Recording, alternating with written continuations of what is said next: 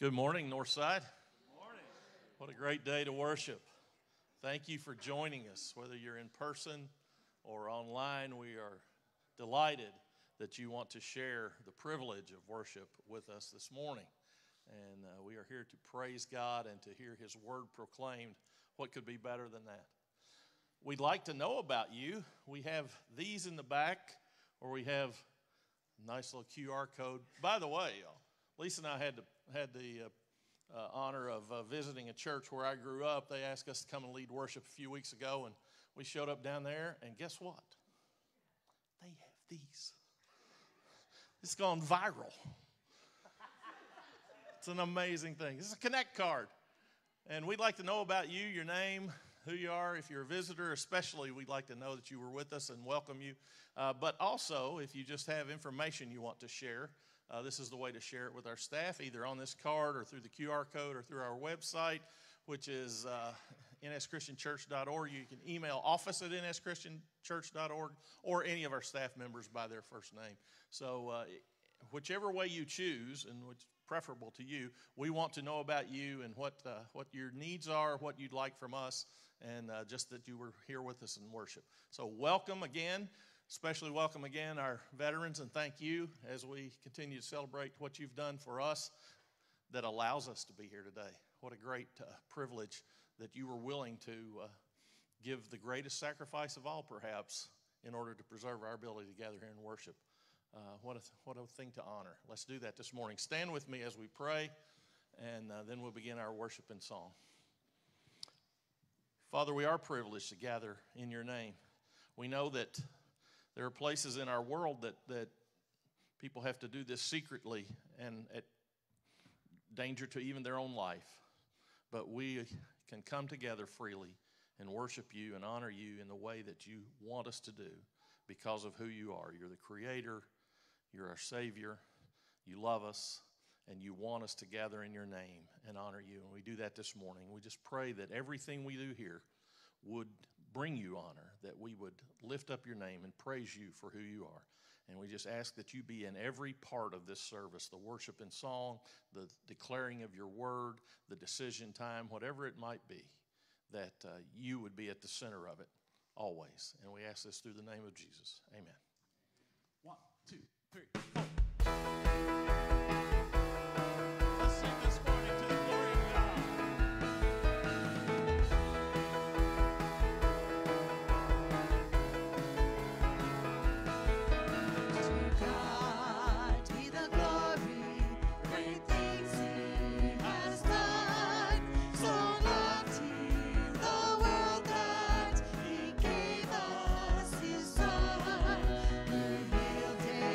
His life and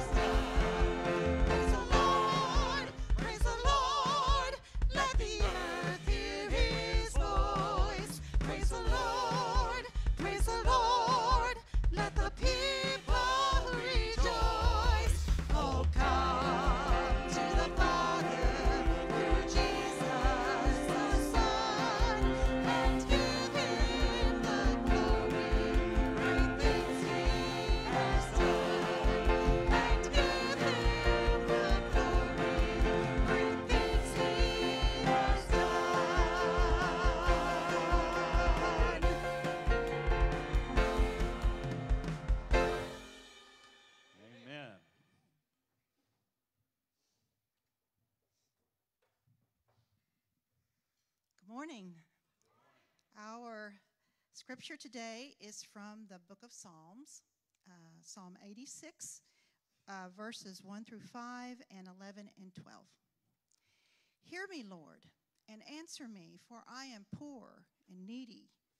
Guard my life, for I am faithful to you. Save your servant who trusts in you. You are my God. Have mercy on me, Lord, for I long and I call for you all day long. Bring joy to your servant, Lord, for I put my trust in you. You, Lord, are forgiving and good, abounding in love to all who call to you. Teach me your way, Lord, that I may rely on your faithfulness. Give me an undivided heart, that I may fear your name.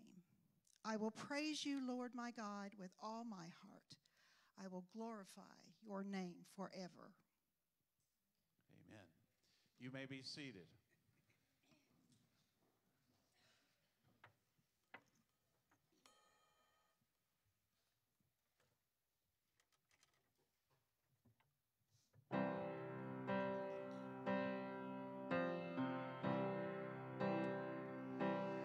How I long to breathe the air of heaven, where pain is gone and mercy fills the streets,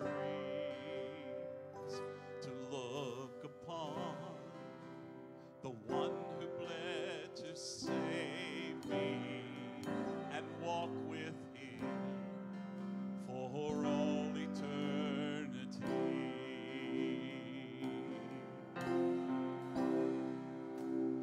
There will be a day when all will bow before him. There will be a day when death will be no more. Standing face to face with he who died and rose again. Holy, holy is the Lord.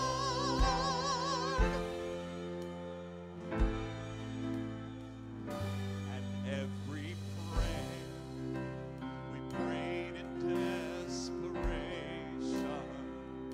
the songs of faith we sang through doubt and fear. In the end, we'll see that it was worth it when he returns to wipe away our tears. There will be a day when all will bow before him. There will be a day when death will be no more. Standing face to face with he who died and rose again. Holy, holy is the Lord. And on that day, we join the resurrection and stand beside the heroes of the faith. With one voice, 1,000 generations sing, worthy is the Lamb who was slain. And on that day, we join the resurrection and stand beside the heroes of the faith. With one voice, 1,000 generations sing, worthy is the Lamb who was slain. Forever he shall reign.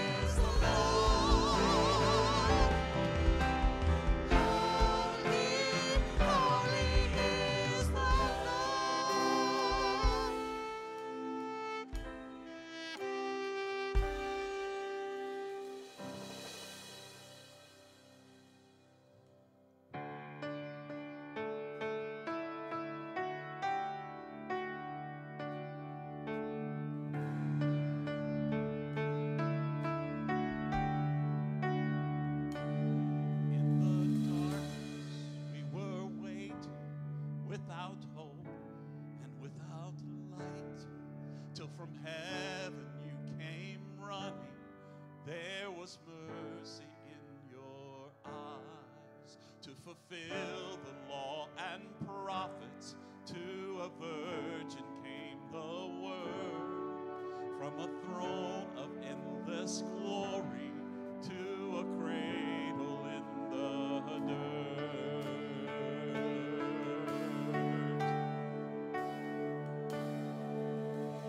Praise the Father, praise the Son, praise the Spirit, three in one. God of glory, majesty, praise forever to the King of Kings.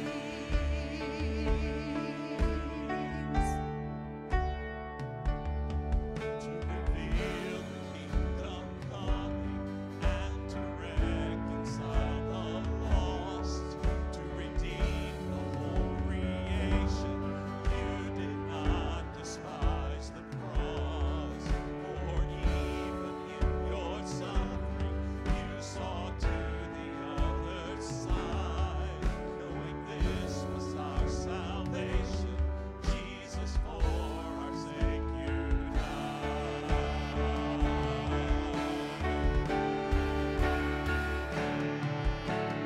Praise the Father, praise the Son, praise the Spirit, three in one.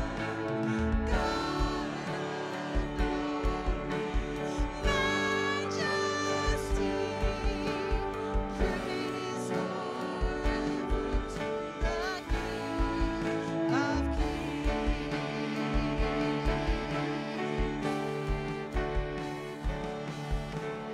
Morning that you rose, all of heaven held its breath, till that stone was moved for good, for the Lamb had conquered death, and the dead rose from their tombs, and the angels stood in awe, for the souls of all who come to the Father are restored, and the Church of Christ was born. Then the Spirit lit the flame. Now this gospel truth alone shall not be, shall not taint. By His blood and in His name,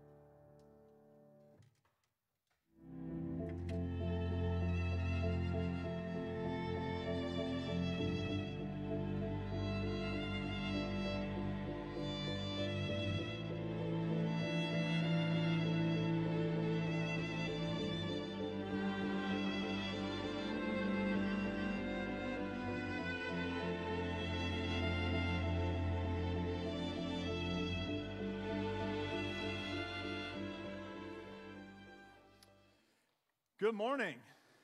It's good to see everybody here today. I want to welcome you to Northside, those of you online as well. We're glad you're here with us, and we're able to join in this time together. Worship team, as always, thank you so much for leading us this morning into the message. We always try to coordinate these things, and so that we are on message and just sort of working in sync together around the topic today.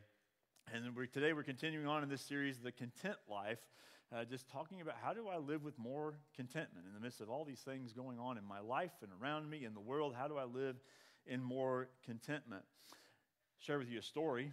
A man walked into his doctor's office and said, "Doctor, I have this awful headache that will never leave me. Can you give me something for it?" "I will," said the doctor, "but I want to check a few things out first. Tell me, do you drink a lot of liquor?" "Liquor?" the man said indignantly. "I never touch the stuff." "How about smoking?" "I think tobacco is disgusting. I've never in my life touched tobacco." I'm a bit embarrassed to ask this, but you know the way some men are. "Do you do any running around at night?" "Of course not. What do you take me for? I'm in bed every night by 10 o'clock at the latest." "Tell me," said the doctor, "the pain you speak of, is it a sharp shooting kind of pain?" "Yes," said the man. That's it. It is a sharp shooting kind of pain. Simple, my dear fellow. Your trouble is you have your halo on too tight. All we need to do is loosen it a little bit. Do you know anyone with their halo on too tight? And before you answer that question, let me just warn, answering that question with the name of anyone else but ourselves probably suggests that we're the ones with a too tight halo. Share with you another story. Dr. Megan McKenna was once speaking to a group of graduate students about the religious environment in which Jesus' ministry took place. This was, of course, a course in a Bible college that was being taken by these graduate students in a seminary. And she wanted to kind of help them get a feel for the environment that Jesus' ministry took place in. She wanted to give them a real-life experience to help them see the judgmental attitudes of the time, and frankly, to see that those judgmental attitudes are actually still pretty prevalent even in our own time today. So she told everybody in her class, she said, "Let's do a little exercise right here in the classroom where all of those of you who don't smoke stand up." And all of those people who didn't smoke, and she's like, they stood up, and she said, "I want you to go over to the left side of the left wall of the classroom." Okay? Those of you who are reformed smokers, those of you who did smoke but now you've given it up, I want you to sit in the center of the room. And those of you who are still smokers today, I want you to go and go to the right wall of the room. And so the class followed her instructions, and they did, as she had instructed. And it broke down sort of like this. That when she said, if you've never smoked before, go to the left wall of the room. There were about 30 people in the class who got up and they went to that wall. When it came to those who were reformed smokers, those who had given it up and they once did, but now they've quit, those people, there was about 12 of them, and they stood in the middle of the room. When it came to those who still smoked, 3 of them got up and went to the right side of the room. And you could tell one of those 3 stated there was an immediate sense of separation that was so obvious, right? This is what happens, right? Label, label, label, and now there's all the assumptions about those labels that are now all of a sudden in the room, like these big elephants in the room. We just got through a week where we kind of do the same thing, right? We just got through a week of elections where you get this label and this category and this assumption about you, and you get this label and this whether it's red, blue, a D or an R or whatever it is, an independent, whatever. We put all those labels on. Immediately there's a sense of separation, and there, all of a sudden you can feel this tension, and that was what happened in this moment. Then Dr. McKenna asked 2 questions. First, how do you feel about the current smoking regulations on campus in restaurants, airports, the corporate world, and so forth? How do you feel? She asked the whole class, as they were sitting in their groups, this question. All 3 groups unanimously agreed that the regulations were good, that they were ecologically important, and they were sensitive to the health and the welfare of others. Across all 3 groups, same reaction. Then came the second question. How do you feel about smokers personally? Now stuff starts to change. Keep in mind the split.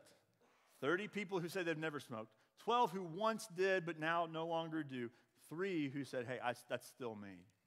How emboldened do we get when we have this perception that we're in the majority, or that we are, that there's more of us than there is them, whoever them is. We get emboldened by that, and that's exactly what played out in this classroom. Once that question was posed, one of the non-smokers, one of the group of 30, was very blunt. They're disgusting and inconsiderate. Another non-smoker said this: obviously, anyone who smokes has low self-esteem and a lousy self-image. Obviously? Like, we can just make that general conclusion? Well, obviously, this is the problem, right? Man, big generalizations, huge sweeping judgment. One person said they have no willpower. Rotten role models for teenagers. Another person, keep in mind, this is a seminary setting, right? I have serious questions about the quality of their faith and the depth of their personal relationship with Christ. Do they know they're poisoning the atmosphere? Step back to the first question for a moment. The first question, everybody agreed it was an environmental issue, a health issue, and all 3 groups. And this person comes up and says, do they know they're poisoning the atmosphere? Whew, wow, to change. And then imagine being one of the 3 people in the room who was a smoker. One of them said this in that moment as she described what was going on. She said it felt like she cowered against the wall, feeling like the woman caught in adultery. Suddenly the environment was really hostile, despite the fact that these were her classmates. She had prayed with these people. She had worshiped with these people. She had picnicked. She had studied. She had conversed with them. Like, they had relationships. And she felt like if they had stones present, they'd have stoned her. The bell sounds. Everyone leaves the room in silence, as you can imagine. The next day, Dr. McKenna was very strategic in what she was doing here. The next day, she wanted the very first thing to ask them their impressions of what had happened the day before. She asked them to share their feelings and their reactions to the previous day. She gave them all night to think about it, to let the Holy Spirit kind of do its work. And it's amazing. One of the women who was in the non-smoking group, who has actually been said some of the most incendiary, harshest things about the smoking group. She said this about herself the next day. She said, yesterday I learned something about myself. I need a lot more compassion for people who are different than me. And then on the other side of that, one of the women who was in the group of those who had been smokers, who felt so incredibly judged, she said this: when I was standing against the wall, I actually thought, like I said before, the group number 1 people would have thrown stones at us if they were available. And then I realized how difficult it was for me to look at them and say, Father, forgive them, for they know not what they do. Brennan Manning is the one who shares this story in his book. It's been out now for a number of years, The Ragamuffin Gospel. And in that, as he summarizes this story in his own words and recounts this words, here's what he says: we miss Jesus' point entirely when we use his words as weapons against others. They are to be taken personally by each of us. We miss Jesus' point entirely when we use his words as weapons against others. They are to be taken personally by each of us. Personally. There are times when myself, and this happens to a lot of my colleagues too, who are in ministry, who are preachers, we'll get approached by people, and I don't think the intent is always, at the very face of it. It's not really an ill intent when people do this, but they'll come up to me and they'll say, you know what? What we need are more sermons on, and you fill in the blank. And usually when it has to do with the topic of sin, it's usually whatever the sin is that they love to rant about. Usually it's something that they are very good at, something that is really not an issue for them, but it's an issue for other people. That's what we do. We always take the thing that we excel in and we make it all important, and then we judge other people by it. And that's where that judgmental spirit comes from. And people say, we need more sermons on blank. And I want to respond by saying, has that been a struggle for you? And then, I can imagine what the reactions might be. It's never their sin. It's always somebody else's. Those of us who've been in the church for years have probably heard someone use this phrase: love the sinner, hate the sin. And I know I've used that phrase before. You've probably used that phrase before. I'm going to tell you, I've come to the point I don't like that phrase. And here's the reason I don't. I don't have time to hate your sin. There's too many of you to hate everybody's sin. It's a full-time job hating the sin in my own life. It's a full-time job hating the sin. There's too many other people to hate all your sin. I'm full-time job hating my own sin. And so as comedian Mark Lowry states, how about you hate your sin, I'll hate my sin, and let's just love each other. How about that? A lot of us today haven't found contentment in life because we haven't found humility. We haven't found humility. We're busy trying to fix the world around us before we fix ourselves, and all the while, our self continues to be in turmoil, just waiting. It's like, when are you going to deal with me? Because you're so busy out there. And actually, it's a distraction we often use. We're so distracted by trying to fix it, so we distract ourselves from the work we've got to do in our own life. And so it's hard for our souls to find any relief from the torment they're in because we're not dealing with them. I want you to take a look with me today at Luke chapter 18. Luke chapter 18, verse 9. One of Jesus' parables that he shares there. It's a very, very short and brief parable, but a very powerful one at the same time. Luke chapter 18, verse 9, Jesus says this. As he says, he told this story to some who had great confidence in their own righteousness and scorned everyone else. 2 men went to the temple to pray. One was a Pharisee and the other was a despised tax collector. The Pharisee stood by himself and he prayed this prayer. I thank you, God, that I am not like other people, cheaters, sinners, adulterers. I'm certainly not like that tax collector. I fast twice a week and I give you 1/10 of my income. But the tax collector stood at a distance and dared not even lift his eyes to heaven as he prayed. Instead, he beat his chest in sorrow, saying, "Oh God, be merciful to me, for I'm a sinner." And then Jesus told his audience this. He said, I tell you, this sinner, not the Pharisee, returned home justified before God. For those who exalt themselves will be humbled, and those who humble themselves will be exalted. Darrell Bach is a well-studied theologian, wrote a commentary on the book of Luke. And in that commentary, here's what he says about this passage. He says, this parable is really the parable of the two prayers. In those prayers appear two kinds of hearts, whose contrast is not only seen in the way they make their requests, but also in the way they approach God. It's the parable of really two prayers. Two prayers. Two people who approach God in very different ways, and they give us insight into where they're at spiritually. Jesus is, by how they approach God. Notice the differences in the way they approach God and the way they pray. Number one, the Pharisee makes himself the subject of his prayer. He makes himself the center of his prayer. He starts out appearing to pray this prayer of praise. I thank you, God. It starts out like a psalm, it's almost like a psalm of David. I thank you, God. You are, and David writes all these psalms. You are my fortress. You're my deliverer. You're my rock. All these things we see these prayers of praise that David writes in psalms, and it starts out that way. You're thinking, okay, this is good. You'd think though that if you were going to express thanks to God, then you would assume, what follows that I thank you, God, would be specific gratitude for things that God has done or blessings that he has given that otherwise would not have been yours. As though, you know what, God, if not for you, I would not be this thing, or I would not have this, or I would not, all of these, I would not have this at my disposal or have this blessing. But this man's prayer is really an expression of how grateful he is for himself. That's really what he's praying. Nothing in his prayer would suggest he has any need for God at all. He's done it all himself. 5 times in just 2 verses, this Pharisee in Jesus' story uses the first person singular pronoun, which means he makes himself the subject of the prayer. He is the subject of his own prayer. And he's essentially saying this, thank you, God, that I'm so great. It's almost as though he's going to God and saying, God, you should really be thankful I'm on your team. Imagine what it would be like if we weren't together. If you didn't have me, oh, God, oh. Let's just be thankful we don't have to live in that reality, God. We don't. I'm reminded of the warning of the words of Proverbs 27, verse 12.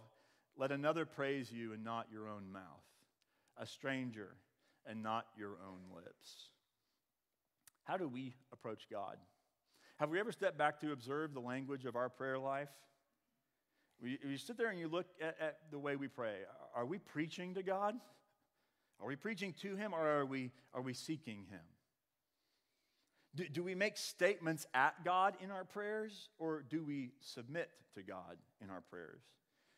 Do we pray telling God what to do, or do we pray ready to receive what He tells us to do? Whose kingdom are we trying to build when we pray? Whose kingdom are we trying to build when we pray? I'll never forget about the time David Hampton met his AA sponsor, Stuart. I've shared this story before. I love it because it's just a poignant, I think it has a lot good to say about the way we pray to God. Stuart told him this. He says, sobriety is a new way of living, looking at yourself and others, learning what is true surrender, owning what's on your side of the street, and turning yourself over to the care of God. And speaking of God, he tells him, he said, I don't want you to give me a bunch of churchy stuff. I'm a Christian, and I'll smell you trying to put a church patch on this a mile off. This isn't about whether you believe a certain doctrine. Your position on baptism didn't keep you sober. And this is what he says. This is about whether you want to meet God on His terms, not yours, and quit preaching to Him and calling it prayer. Praying for His will to be done and the courage and wisdom to live in it and with it is what this program is about. We don't tell God what to do here. And that has always, ever since I read that, it has always resonated in me and made me sit back and think, do I preach at God in my prayer? And I sometimes sit there and I'm like, okay, I'm even praying in the middle of my prayer. And I'm thinking, you know what? I'm like kind of like telling God what He already knows. Instead of saying, God, give me what I need. Help me to understand. Matthew chapter 6, verse 33 says this, seek the kingdom of God above all else and live righteously, and He will give you everything you need. Each day, God calls us to ask for the grace to seek His kingdom rather than our own, and to serve those He places in our path rather than serving ourselves. Romans 12:16 tells us to live in harmony with each other, Paul writes. Don't be too proud to enjoy the company of ordinary people, and don't think you know it all. And that wasn't a problem for the tax collector. He knew his need very well, such that the only prayer he felt that he could or should pray in that moment was a prayer for mercy. He's like, the only thing I can ask God for is mercy. The tax collector knows he's fully at the mercy of God. He's come to that point. He's come to that point of humility. Whereas the Pharisees' prayer is full of self-congratulations, there's only one prayer the tax collector dares to pray. God, have mercy on me, a sinner. It's full surrender. It's full vulnerability. It's a full emptying of pride. This man recognizes he is fully powerless and that any good, any redemption, any life, any forgiveness is only going to come to him by the choice of God to bestow it upon him. He has right-sized himself in the universe. He's come to the full recognition that he is the creation, not the creator. And that here's the shocking moment. He's in this moment of full realization that even though he is the creation, he has chosen to turn his back on the creator and put himself in a very perilous position by his unholiness, his own living in destructive ways. Tax collectors were some of the most despised people in the culture of that day. Whereas the Pharisee would have actually been seen as one of the most respected people, a respected religious leader. The Jewish people saw tax collectors as traitors and thieves. And that's why it was so easy for the Pharisee to look down on him, even as he's sitting in the temple praying to God. Because that's what everybody did. Everybody looked down and despised the tax. It was an easy target. It's easy to prop yourself up against the guy that everybody sits there and says, you know what, man, they are the lowest of the low. And a lot of times we take advantage of that. They were seen as traitors because they worked for the occupying Roman government, collecting the taxes. And they were seen as thieves because, honestly, they would often tax people above what was required by the government so they could pocket some of it themselves. It was an openly dishonest trade. It was. I mean, it was not wholesome behavior that these all were involved in, but this guy knows it. He senses it. He's been convicted by it. When I counsel people, I often find this to be true. The people who have all the appearances of being broken and ostracized, the things that we would kind of like typecast people who have all those appearances and all those sort of traits, often rarely need someone to remind them of that fact. They understand it so much more than we ever give them credit for. Often the people who need the truth like a 2x4 to the head are those of us, many times religious folks, who are imposters, who always are putting forward a glittering image of ourselves to the world, that when we know deep down we are just as screwed up as everyone else. And if we don't know that today, I pray that God will get us to that conclusion as fast as possible, because when we get there, that's where life begins, at the gift of desperation, where the gospel finally becomes good news for us, where I can't afford to keep the glittering image alive anymore, and all I can do is ask God for mercy every day. That's where life begins. Matthew chapter 5, verse 3 says this: God blesses those who are poor and realize their need for him, for the kingdom of heaven is theirs. Thirdly, today, understanding ourselves as the objects of mercy breeds compassion. It breeds compassion. In Matthew 7, 3 through 5, Jesus gives us some very, very critical teaching. He says this: and why worry about a speck in your friend's eye when you have a log in your own? How can you think of saying to your friend, let me help you get rid of that speck in your eye, when you can't see past the log in your own eye? Hypocrite, first get rid of the log in your own eye, and then you will see well enough to deal with the speck in your friend's eye. The Pharisee looks down at the tax collector because he hasn't dealt with the log in his own eye. If he had, he'd realize that he's in as much need of God's mercy as the tax collector was. That it really, the ground at the cross is level, and there's an equal need for everyone. And there would no longer, when you get to that point, there's no longer any use for comparisons. For as we said at the outset, I don't have time to hate your sin, because hating my own sin is a full-time job for me. How about you hate your sin, and I'll hate my sin, and we'll love each other. The reason the tax collector's prayer is heard and his relationship with God is restored is that he's the only one who walked in with brokenness. He's the only one who walked in with an appreciation for what God could give. The Pharisee's not concerned about anything God can give him. He doesn't think he needs anything from God. But the tax collector needs everything from God. That's the only hope. It's the only life raft he's got. As Darrell Bach also states, bravado and appearance mean nothing. Resume and social status mean nothing. Self-reliance means nothing. What counts is a heart that appreciates what God can give. Do we appreciate what God can give us today? Be content to approach God only as the object of his mercy. Be content to approach God only as the object of his mercy. It's a much freer way to live when we're simply submitting ourselves to God and not trying to do so for the rest of the world. On a sweltering summer night in New Orleans, 16 recovering alcoholics and drug addicts gather for their weekly AA meeting. Although several members attend other meetings during the week, this is their home group. They have been meeting on Tuesday nights for several years, and they know each other well. Some talk to each other daily on the telephone. Others socialize outside the meetings. The personal investment in one another's sobriety is sizable. Nobody fools anybody else. Everyone is there because he or she has made a slobbering mess of his or her life and is trying to put the pieces back together. Each meeting is marked by levity and seriousness. Some members are wealthy, others middle class or poor. Some smoke, others don't. Most drink coffee. Some have graduate degrees, others have not yet finished high school. For one small hour, the high and mighty descend and the lowly rise, and the result is fellowship. The meeting opened with the Serenity Prayer, followed by a moment of silence. The prologue to Alcoholics Anonymous was read from the Big Book by Harry, followed by the 12 steps of the program from Michelle. That night, Jack was the appointed leader. He said, "The theme I would like to talk about tonight is gratitude," he began. "But if anyone wants to talk about anything else, let's hear it." Immediately, Phil's hand shot up. He said, "As you all know, last week I went up to Pennsylvania to visit family and I missed the meeting.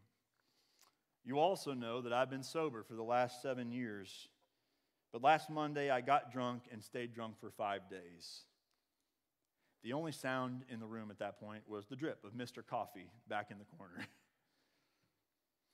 He says, you all know the buzzword HALT in this program, H-A-L-T in this program, he continued. Don't let yourself get hungry, angry, lonely, or tired, or you'll be very vulnerable for the first drink. And he said to the group, he said, the last three got to me. I unplugged the jug, and before he could continue on, his voice choked and he lowered his head. He glanced around the table, and there were moist eyes everywhere, tears of compassion, tears that had been there, sobbing, the only sound in the room. Another man piped up. The same thing happened to me, Phil, but I stayed drunk for a year. Another person said, thank God you're back. Another person said, boy, that took a lot of guts. Another person who's a substance abuse counselor in the group said, that relapse spells relief. Let's get together tomorrow and figure out what you needed relief from and why. Another person, I'm so proud of you. Another guy says, hey, I never even made it close to 7 years of sobriety. And as the meeting ended, Phil stood up. He felt a hand on his shoulder, another on his face, then kisses on his eyes, forehead, neck, and cheek. You old ragamuffin, said Denise, let's go. I'm treating you to a banana split at Tasty Freeze. When we understand deeply our own need for God's mercy, our hearts are freed to let God do the fixing and to love other people well. That's a picture right there of a group of people who realized they all walked into the room saying, we all need God's mercy today. And when that man came forward and he said, you know what, I relapsed big time. You see the evidence of what that humility in the way that they reacted to him. No one tried to fix him in the moment. No one sat there and tried to problem solve or say, man, you shoulda. They just said, you know what, we know. We've been there, we love you, and we're glad that you came back and that God's still working in your life like he's still working in us. When we understand deeply our own need for God's mercy, our hearts are free to let him do the fixing and to love others well. Let's pray. Our Heavenly Father, we come before you today, Lord, and I just simply want to thank you, Lord, for your great mercy. Father, that seems maybe to be the only prayer that's appropriate to pray.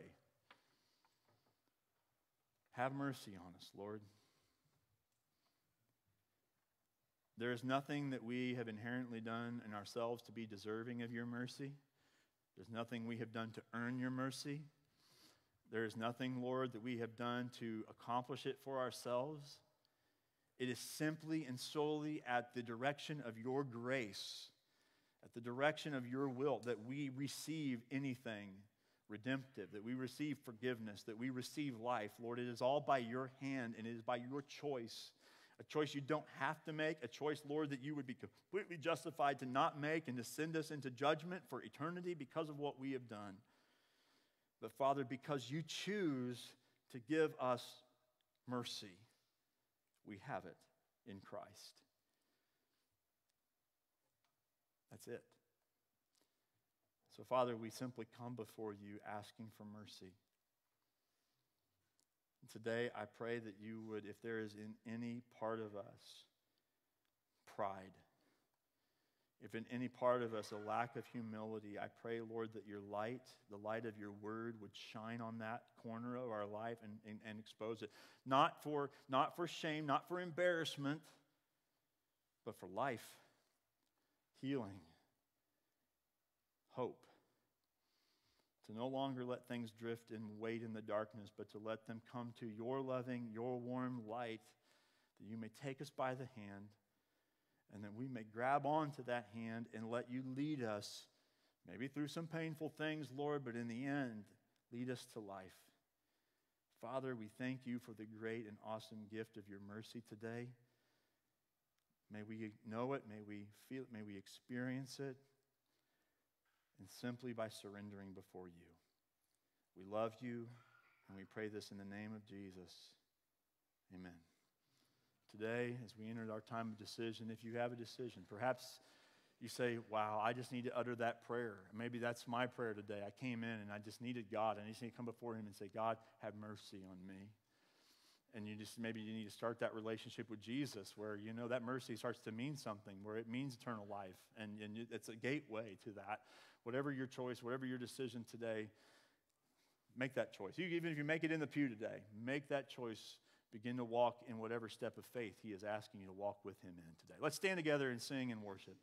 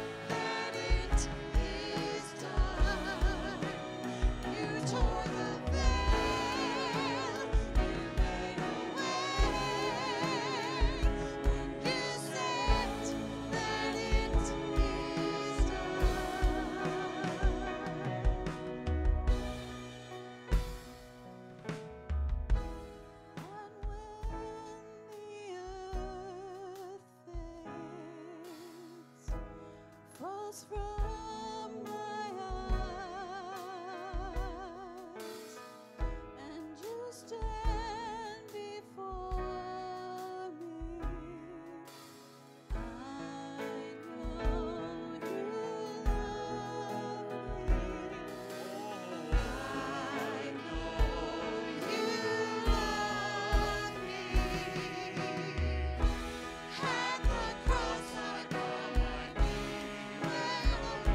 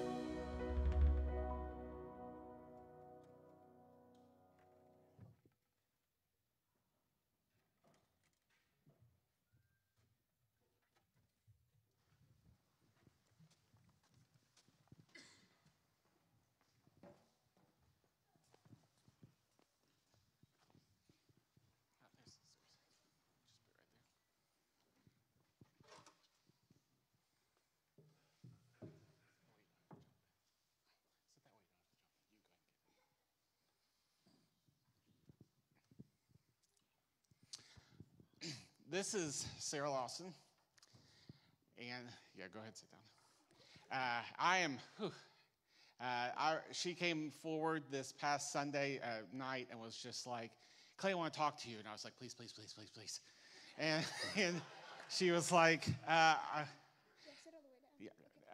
she's like, I think I want to go ahead and get baptized. I was like, it's about time. Because, she's been with us, and I could just tell that God was stirring in her heart. And she was ready to make that decision, and I'm so happy to be able to help her do that. So we're all going to repeat together, but you repeat after me, okay? That great confession, okay? We believe that Jesus is the Christ. That Jesus is the Christ. And we believe that Jesus is Lord. That Jesus is Lord.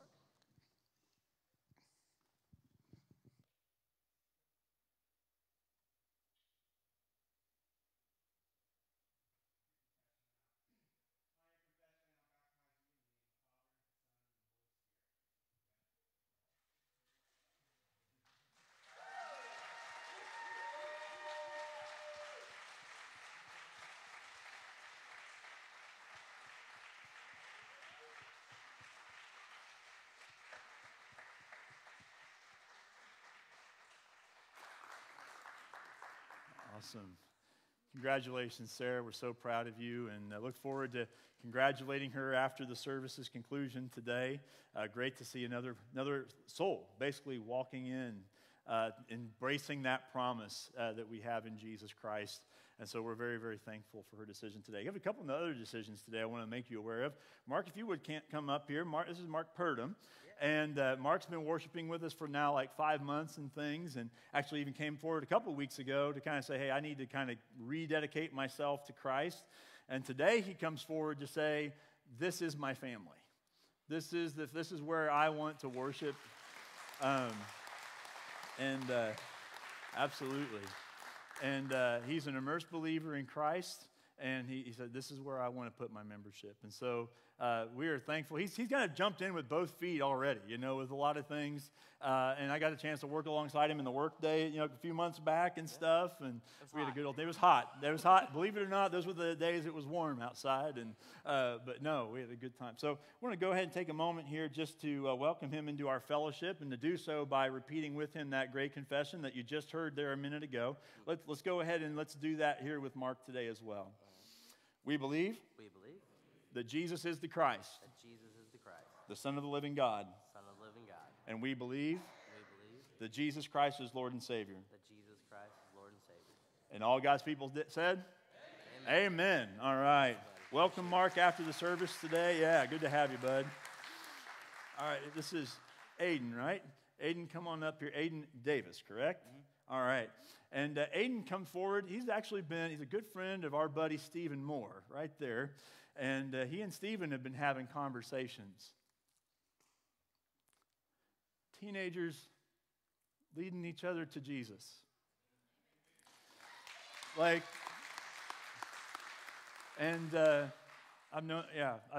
love you, buddy. I've known him since he was so proud of him. But also Aiden coming forward today and just saying, I want to make my life right with Christ. I want to start this step of getting closer to him and things. And so he comes forward today simply to say, I want to start that. I want to start that. And I want to start talking about with you, what does it look like to get immersed? What is that about? And so we're just going to start walking alongside him in that decision today and talk with him a little bit here following today, I think, to kind of solidify, where things are there. But what a great step of faith for him to come forward today and say the same recognition of the tax collector today, as all of us, I hope, have made in our, God have mercy on me, a sinner. I need you. I need you. And so we just want to sit there and rejoice with the decision that he has made here today as well. And I want to offer up just a word of prayer for all the decisions we've seen today. So if you would join me in prayer today, we'll go ahead and go before our Lord. Our Heavenly Father, we come before you, Lord. I thank you so much for the decision of Aiden to come forward and to say, you know what, I just want to know more. I want to follow you more closely. I want to know what it looks like to take that next step. I thank you, Father, for the faith that he showed just to come forward today. I thank you, Father, for the way that you've been working in Mark's life and how you have led him to see this as his family. And we are touched and honored and frankly humble for that, because again, we are all people in need of your mercy. We know how broken and messed up we are, and yet by your grace you bring, that's what the church is, Lord, you bring together all of us who are broken and hurting, and you bring us together in your grace and your mercy and cover us with the blood of Jesus and in the promise of life. Father, and of course, we rejoice with Sarah today, so proud of her, the decision that she made to give her life to you. Lord, we ask that you be with her now as she begins this journey that we know, Lord, it is not an easy journey at all times, but Lord, it is the journey of hope. There is always hope with Jesus, and we thank you for that. We pray your blessing upon her as she begins that walk. Lord, thank you for your goodness. Again, thank you for your mercy. We pray this in the name of Jesus. Amen. All right.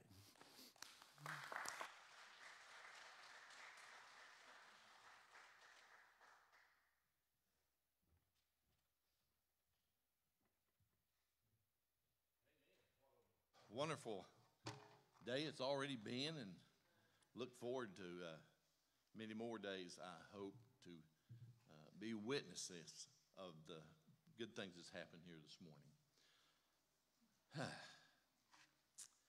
Today I'd like to share a communion meditation about a shared table. Get my eyeballs up here where I can see. When we think of the communion, about the communion, we often talk about who Jesus is and what he's done for us individually. In light of today's message, we should be also thinking about the corporate dimension when we celebrate communion. What promises does God make to us as a body when we eat and drink? What are we saying and acknowledging to one another when we partake? The Lord's Supper is a community meal. It brings the new covenant people together at this table, where we can look at each other in the eye as we're united by grace as equals. All of us have nothing apart from Christ. We all knit together and have been rescued by Christ.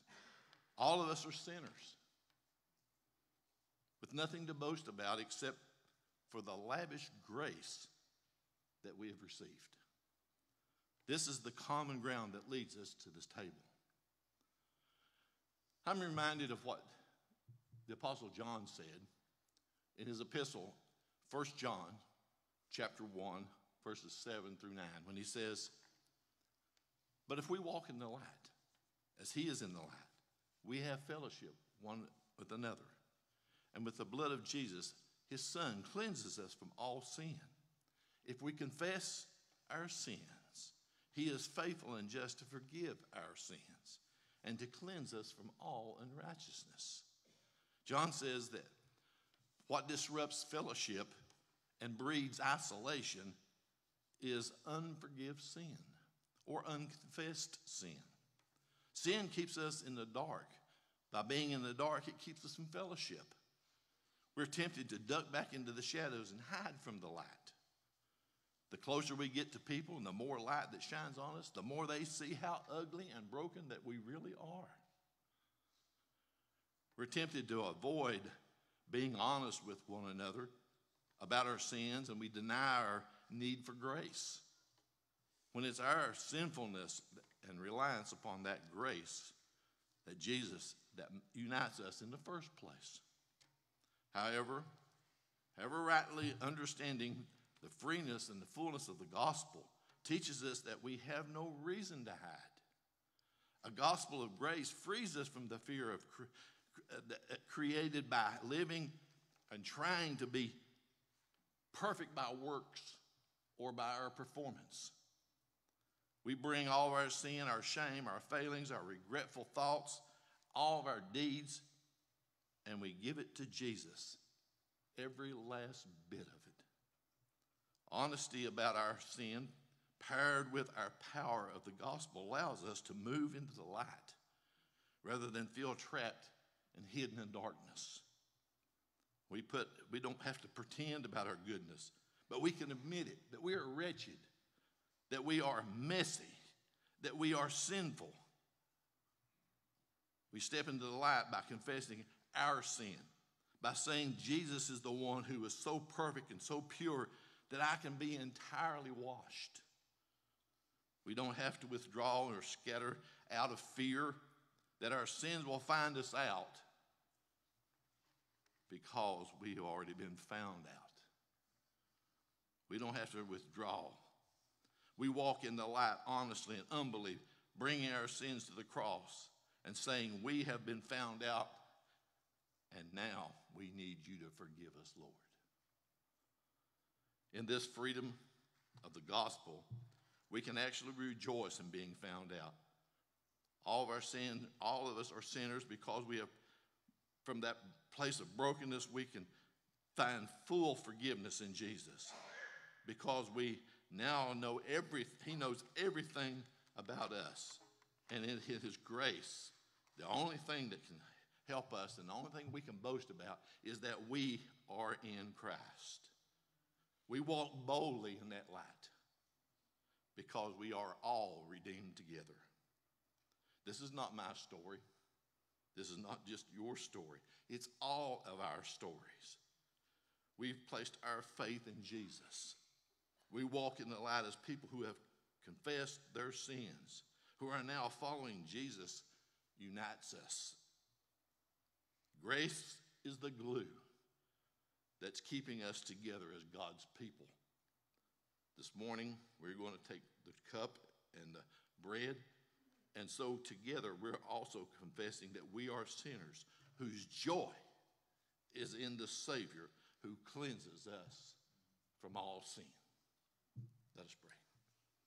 Father God, we do thank you this morning for us having a means to come before you because of your love, your mercy, and your grace.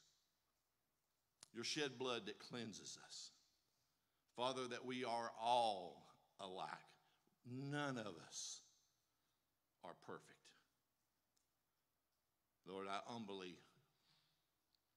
offer myself before you and open in my sin, thanking you that you are the one and only perfect person who can save us.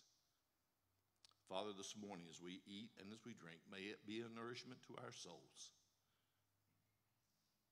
And may we be amazed by your Holy Spirit and how he works in our lives and how he guides us through that life that leads to eternity.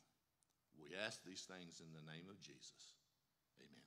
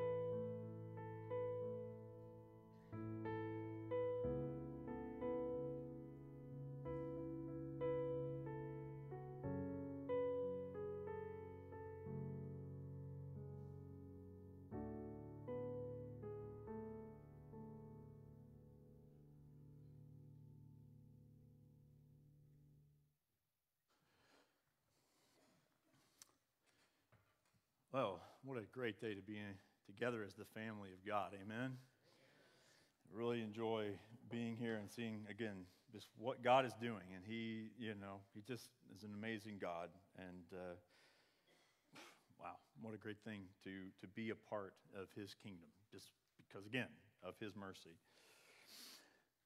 A few things to announce, just remind everybody of before we leave today and dismiss. Of course, first of all, we just want to remind everybody of the ways in which we can participate with generosity in the work God is doing from a financial perspective.